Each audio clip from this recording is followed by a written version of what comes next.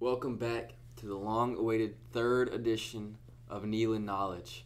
Today I do have a partner here in the studio. Tyler Welch, creator of SE Benchwarmers. Yeah, we can watch his channel later. But first, it's been about a month. Last time we talked, we were going into the Florida game. I was very, very high hopes for the Florida game, and my hopes were good. We came out on top, prevailed, shut Anthony Richards down early, like I remember saying that we needed to do.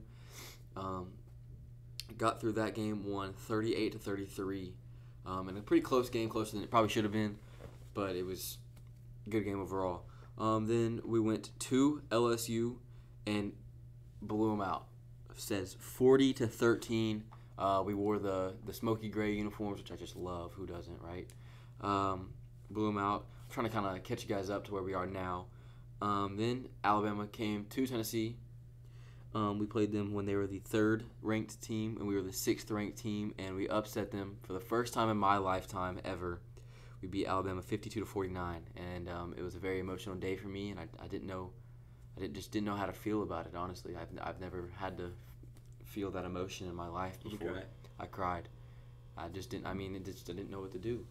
Never in my lifetime has Tennessee ever beat Alabama in football. Then we cakewalked UT Martin the next weekend, 65-24. It was the homecoming weekend. Homecoming weekend. We then played Kentucky, another cakewalk, 44-6. Will Levis is a nobody. Then, unfortunately, I also had really, really high hopes for this game against the Georgia game. I thought we could maybe pull it out. You know, it was in Athens, which made me nervous. But then I got really nervous because the weather was just awful. It started pouring rain. I think when we meet them again in the national championship, it'll be different. It'll be indoors. We'll beat them with no rain, so we'll be fine. And we've seen him before. We know that that Hendon Hooker cannot stay in the pocket for more than 3 seconds, which is what he was trying to do. He just holds the ball too long, honestly, and so he's got to get over that. Especially if he wants to be a good NFL quarterback, which I think he has the ability to. Ability He's definitely got the age too. What is he like? What? He's 25. Yeah, he's 25. But he's a great quarterback. And then I actually attended the Missouri game this past weekend, so now we're up to date. It was a blowout win, 66-24.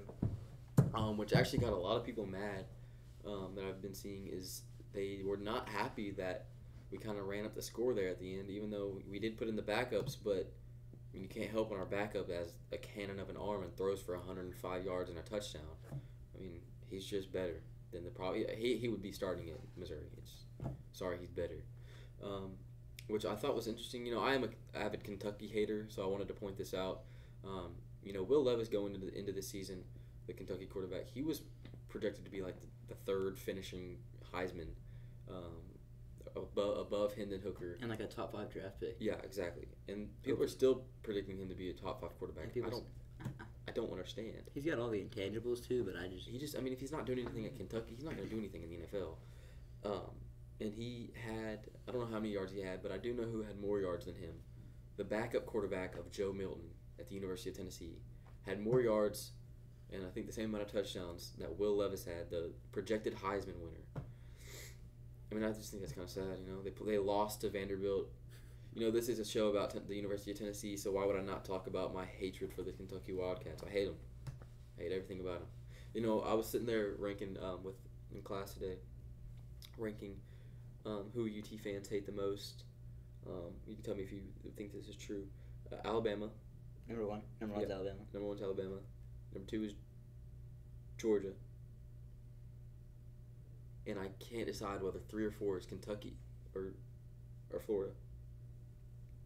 I would think Kentucky because it's like and just speaking across all sports, Tennessee and Kentucky is a pretty big rivalry. Yeah, especially in basketball. In basketball, it's big. Yeah, I would say Kentucky probably. I just don't like Kentucky fans. Honestly, as an Auburn fan, our list is pretty similar. I think. Oh yeah, I'd say so. Yeah. Number 1, Bama. Number 2, Georgia. Number 1, Oregon. I love Oregon. Stole your heart away. Stole Bo Nix away from you. They didn't steal me. We drove him out of town. It's not an Auburn show. That's true. I'll talk about that on my show. SE Benchwarmers. These upcoming weeks, we got South Carolina on the road. Vanderbilt on the road. South Carolina should be easy. We're going to show Spencer Ratler that he's not who he thinks he is. He's not. South Carolina's awful. They lost. Oh yeah, who did they lose to? Also a crappy team. Oh, they just got destroyed by Florida. But they lost to a bad team. They lost to Missouri. That's who they lost to. Yes, that's what it was. And so we were nervous. Oh, Missouri might come in with some heat. They obviously did not. Actually, they started out the game pretty decent. Like, it wasn't that bad. But yeah, South Carolina should be easy peasy, as well as Vanderbilt. Vanderbilt has some high hopes going into the season after beating Hawaii like 63-3 or something like that. We're gonna go down and probably. I think they talked about checkerboarding the Vanderbilt Stadium, which the Vanderbilt Stadium is like the size of our high school. So it should be pretty easy to fill that whole stadium with orange, which probably will be just orange. I think the tickets are like $40. I might go. Yeah, I'm trying to get down there at least maybe tailgate. I am going down to Knoxville this weekend, so this is my first time ever going to Knoxville. So I'll make sure to visit Neyland Stadium and just try and walk around Tennessee's campus. Yeah, you could probably see.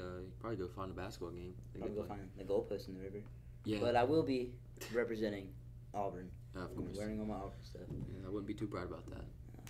If I die, But you guys don't really hate Auburn fans that much. No, we don't have really any beef with relation with them. Yeah, We never. I don't think. When's the last time we played you? In football? Yeah. This was the COVID year. Oh yeah, that's right. But Garantina throwing a pick six. Yeah. I'm looking forward to the playoffs though. I think that we'll get back in. Once Michigan loses to Ohio State at the end of the season, we'll probably take Michigan's spot in the college football playoffs.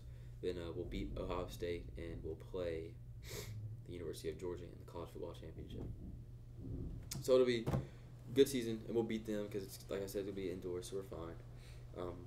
If that doesn't end up happening, I'm going to be very upset. Like, if we don't get a chance at the college football playoffs, I'm going to be very, very mad. Oh, you guys will get a chance. Yeah. I think, honestly, you guys are basically a lock. Yeah, I think if we get screwed and don't, like, if we end up at, like, a bowl game or something. So, but I did see there was predictions that if we got a bowl game, it would be against the University of Texas, which I would love. Oh, that'd be cool. Show them who's the real UT. We'd beat the crap out of Texas. We'd beat the crap out of Texas. All right, well, I'm not going to promise another upload soon. It might be after we win the national championship. Who knows? Which is a while away. But who knows, But whenever that is, I'll see you guys then. Thanks for watching. See you.